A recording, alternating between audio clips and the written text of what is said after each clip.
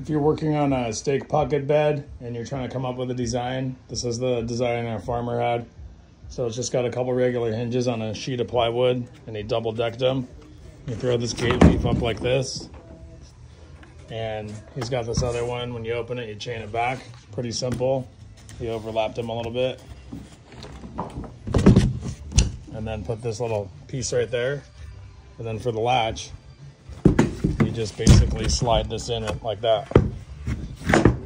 And then that's your latch. Pretty handy.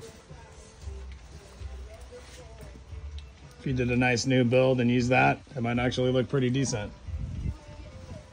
Works pretty well too.